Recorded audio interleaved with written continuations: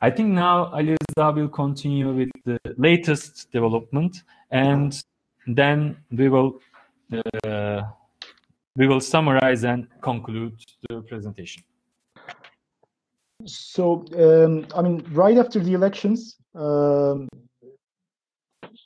new government, the Erdogan administration, launched a new program, a new economic model and a new economic program. But I mean, at the same day, they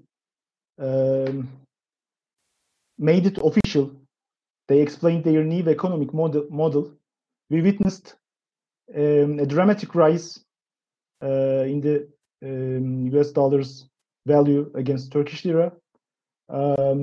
It was the result of the last 5 years of, I mean, developments and the postponing of the problems and deteriorating conditions. So it was, of course, the political explanation and the political factors are important, such as the, for example, Erdogan's official explanation live on Bloomberg, saying that the central bank should not act independently. We will control the interest rates. I mean, it created an interest rate high. It created a kind of a currency shock in May, and resulted in capital outflows. And of course, the hollowness of the new economic model had an impact upon this currency shock. But I mean, it has a lot to do with the last 5 years, and it has a lot to do with the tightening of the global financial conditions. So again, as I tried to mention, for in the first 8 months of 2018, Turkish lira lost 42% of its value against the US dollar.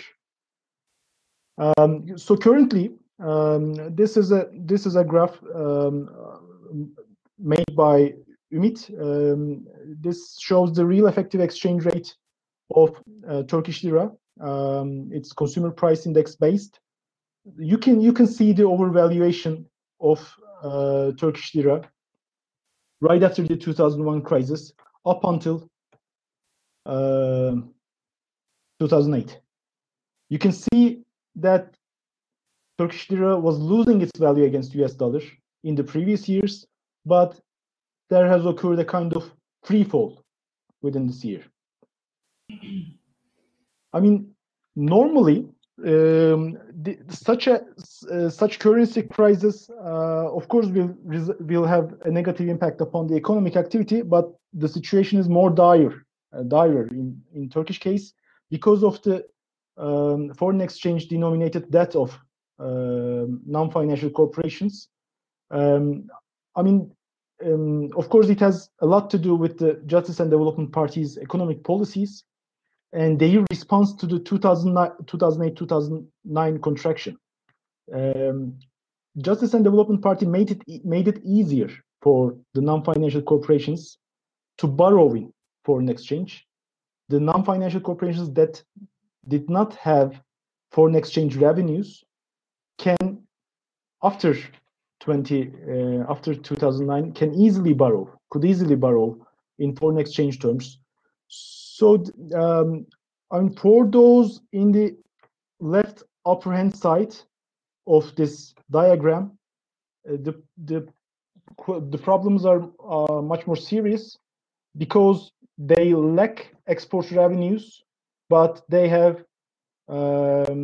high foreign exchange denominated debts. The real estate corporations, hotels, restaurants, electricity and gas, I mean the corporations that are operating in electricity and gas sector. So this is another way of showing the problems of the Turkish non-financial sector. The total foreign exchange liabilities of Turkish non-financial corporations reached to $340 billion by the first half of 2018. Now we're talking about an increase from a level that is below $100 billion to $340 billion just in 8 years of time, just in 8 and 9 years of time. So mainly these companies, the real estate corporations, and the corporations that are operating in energy sector, but also producing machinery, the automobile corporations operating in Turkey, they have a huge problem of rolling over their foreign exchange denominated debt. Now, when you see the external debt stock ratios, I mean, when compared with the advanced capitalist countries, these ratios seem to be not that important. But since these countries are the so-called emerging markets that are that mainly countries such as Turkey, South Africa, Mexico, and Argentina, mainly dependent on the capital inflows. The ratios such as 40% of GDP, such as 50% of GDP, show a worsening situation and shows a kind of desperate need to refinance under the conditions of global financial tightening. Now, thanks to the regulations right after the 2001 crisis, we do not see foreign exchange denominated debt of households in Turkey because it was forbidden right after the 2001 crisis. And the IMF program right after 2001 crisis made the government to produce primary surpluses for many years, and by the help of these primary surpluses, the public debt problem, I mean, they did not overcome the public debt problem, but it became easier to roll over public debt. And also the composition of the public debt changed. Now the foreign currency denominated government debt only amounts almost 10% of the GDP. But thanks to the decision by 2009 to make it easier for non-financial corporations to borrow in dollar terms, to borrow in euro terms, the debt of non-financial corporations and financial corporations increased rapidly. So the money has to come from somewhere, of course. I mean, the Turkish banks funded the government by borrowing from international financial markets back in the 1990s. The Turkish banks funded the corporations and the households in the post-2001 period by borrowing from the international financial markets after the 2001 crisis. This is why, I mean, Turkey became a hot topic in mid-2018, since the international banks' exposure to Turkey is an important aspect of the crisis. That there can be a contagion effect if the Turkish crisis is not controlled. The exposure of Spanish, French, and Italian banks to Turkish banks reached to $140 billion by mid-2018. So if this crisis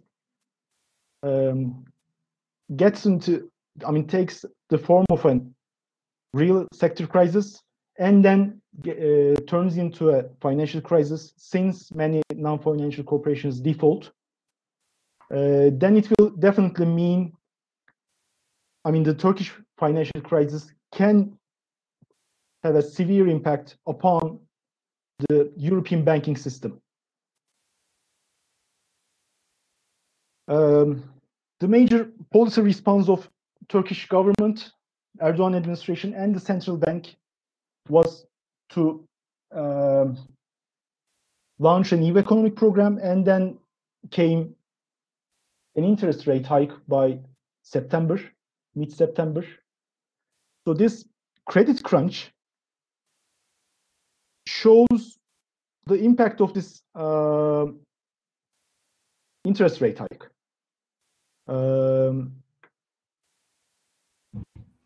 Another form of showing,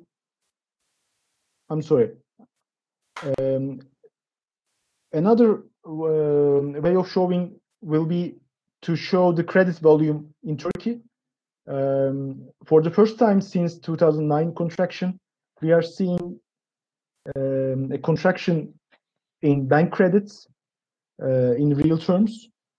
So this credit crunch will definitely impact upon the real sector. And we are now at the beginning of a stagflation period. The currency crisis resulted in the rising inflation because of the import dependency of the production sector, because the imported goods carry a great deal of importance for the production, and it increased rapidly the producers' price index. And this currency crisis that we had in the last months put a definite end to the state-sponsored credit expansion of 2017. Ümit has talked about the use of credit guarantee fund to postpone the problems, to escape to the future. I mean, it was important. It was not an irrational decision when considered the approach of the policymakers. The main reason they used such a mechanism was to avoid a recession before the 2017 referendum and before the 2018 elections. So it succeeded, but aggravated the situation, deteriorated the position of many corporations in Turkey. So before trying to wrap up my part, now the use of credit guarantee fund made it easier for small and medium enterprises to refinance their debt, and the Justice and Development Party and the Erdogan administration actually bailed out thousands of firms.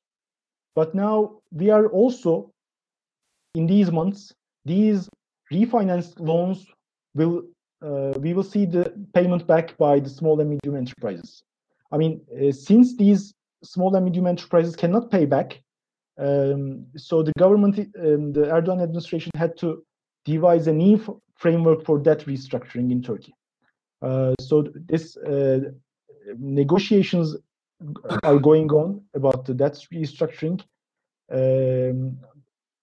but the interest rates are so high and the inflation rate is so high that we are not experiencing an economic stagnation by the first quarter of 2018, but we will most probably witness a recession, the beginning of recession in the last months of 2018. I mean, the data coming in recent weeks show that it will be a surprise if we do not see a contraction by the last months of 2018. So these slides show the consumer prices, the increase in consumer prices index. For the October data shows that the inflation rate is now 25% in Turkey, and also the October data, the last data show that the inflation rate for the domestic producers has, I mean, it is still above 40%. It's 45% for October. So such high interest rates actually impact upon the credit expansion mechanism that Ümit explained. Lower interest rates, credit expansion, so lively construction sector, and ability for the households to compensate their losses by borrowing. But most probably, we will not be able to talk about such credit expansion for the coming months. And actually, we may be witnessing the end of this. We may be seeing an important part in terms of the credit expansion period. The ratio of household debt to GDP was around 2% in 2002, but it increased to 16% by 2010. The increase went on for another couple of years, but as a result of the turning point that we try to elaborate, we are seeing the stagnation of household debt, the ratio of household debt to GDP. So a major mechanism to derive political support for Justice and Development Party does not work anymore. We are also seeing the collapse of the mortgage market. Now, Turkey does not have a securitized mortgage market in the sense of European countries or in the sense of advanced capitalist countries, but still, the mortgage market showed that the construction sector was, lively, and the investment into housing, buying a house, was profitable for large segments of the population. There has occurred a dramatic decline in the use of mortgages. The government is now discussing about a bailing out mechanism, a mechanism to bail out the construction sector as a whole. Since the construction companies are largely indebted to Turkish banks, it is actually not only a bailout for the construction sector, but also it will be a bailout for the banking sector as well. But who will pay for this bailout?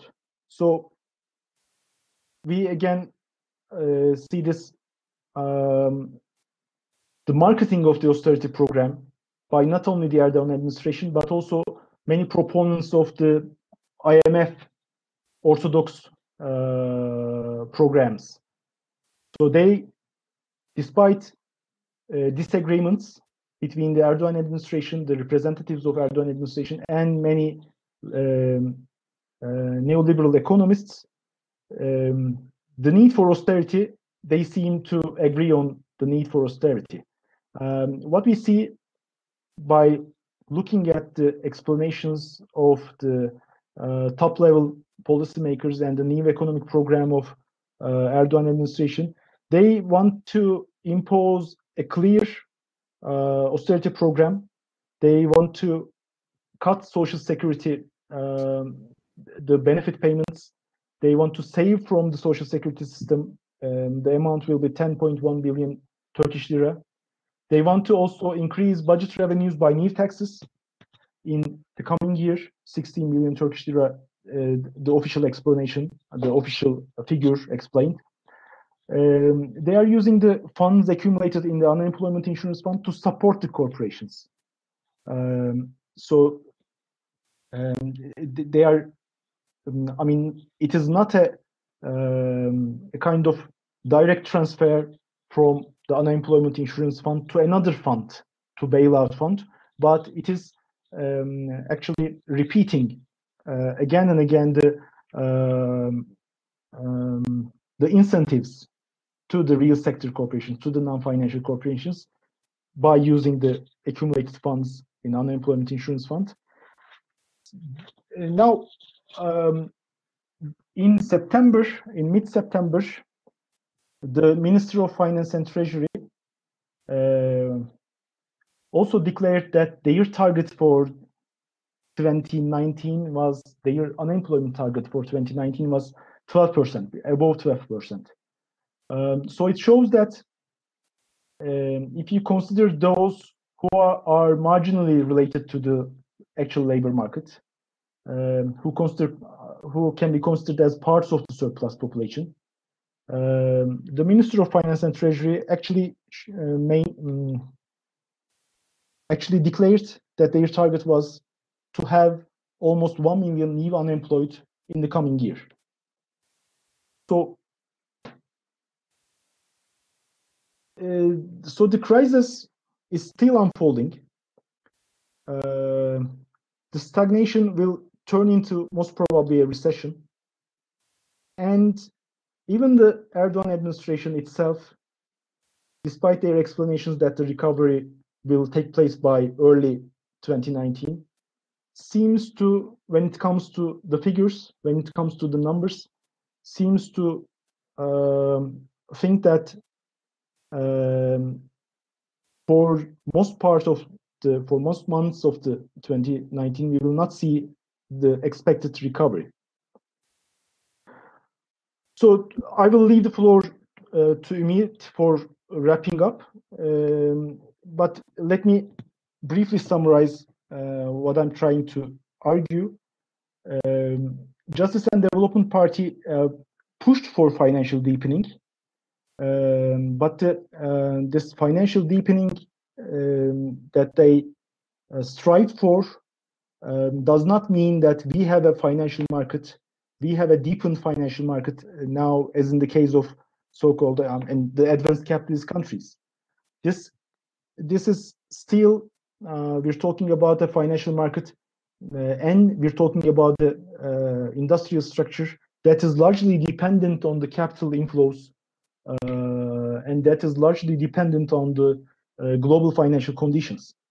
So, thanks to the global financial tightening and the vulnerabilities of the Turkish economy, we are now seeing the skyrocketing of inflation. We are now seeing a private debt crisis by the non-financial corporations, and attempts to bail out the construction sector, which also mean measures to prevent a banking crisis.